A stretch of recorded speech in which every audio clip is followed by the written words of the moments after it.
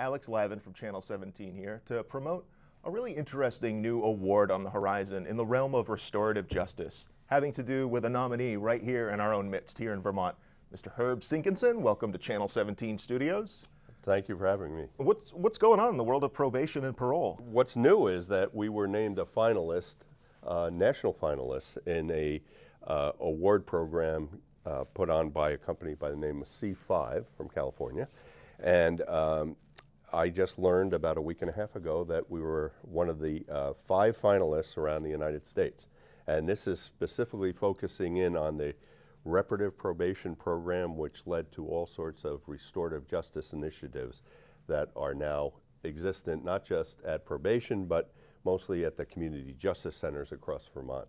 So that's what this is all about. And statewide restorative justice programs are almost non-existent around the United States. We were the first one to do that, and we may still be the only one that's done that statewide.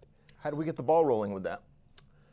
We did some market analysis, people's feelings, views on things, ordinary people in the communities, as well as stakeholders back in the early 90s, and it indicated to us that victims felt that they were not paid enough attention to, and that communities didn't feel like offenders were making amends directly to the community either. So we built the reparative probation program and several other restorative justice initiatives, and now other ones have also been incorporated since then. Interesting. So as opposed to a traditional approach to criminal justice where you could send somebody to incarceration, right, or you could let them out on a probation, right, or you could offer some kind of third option, this gives a panoply of options that is more individually suited to the charges at play here. Exactly. And again, it's very unusual in some states for somebody to get a probation case and to deal with that case with several other trained volunteers from the community. So in Vermont and across Vermont, reparative probation means that people that are placed on probation, if the judge so decides it, needs to go to a panel of community members and with the victim, very importantly, sitting across the table from them, and then they can all decide collaboratively how that offender needs to make amends to both the victim and also the broader community. So we're really taking this out of the courthouse, and it sounds like it really takes a village in this sense. Exactly. Okay. You put it in a nutshell. Okay, so you're up for this award, and it sounds like you're doing some pretty good work out there, and it deserves recognition. How can people get on board with helping you in this nomination and voting for you all out of the 5 finalists for CFive's Catalyst4Change award? I am glad you asked. They simply have to go to www.cfive.com/Catalyst4Change. Okay, and they're going to find finalists? Yes, what they could basically do is Google CFive Catalyst4Change, and that's a number 4. Sure, we're displaying the link on the screen right now, so folks can follow along with that.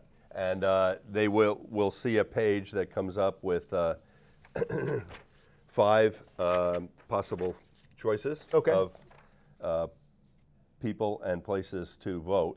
Now you were careful to remind me, you're a selfless guy, Herb, so even though it does say Herb Sinkinson here, you were careful to correct me that this actually is not your specific nomination. This is really for, as on the model of restorative justice, it takes a village, and indeed it's taken an entire bunch of people that wouldn't fit in the studio right now in order to get this going. Absolutely, exactly. So I am representing all the folks that have gone before that have helped put this reparative probation program together, which has then led to the community justice centers around Vermont. And all of those volunteers and other staff members, some of whom are Department of Corrections employees and some of whom are hired through grants, et cetera, and are actually not department employees, but are consultants or what have you.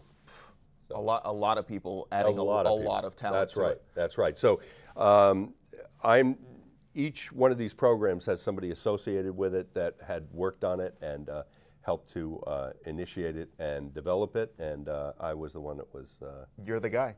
Go ahead and find Herb Sinkinson's name at CFive.com, Catalyst4Change, and vote for him for the important work that he's done in the realm of restorative justice, specifically here in the state of Vermont, making sure that community-based restorative justice is helping to create restorative justice work for the victims, restorative justice work for the people up on charges, and restorative justice work for the community as a whole. Well put.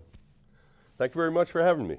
And congratulations on your nomination. Please vote for little old Vermont. We're up against Ohio, 2 programs from Kansas, and 1 from Las Vegas, Nevada. And we have the smallest population, but I know how Vermonters are, and we can win this.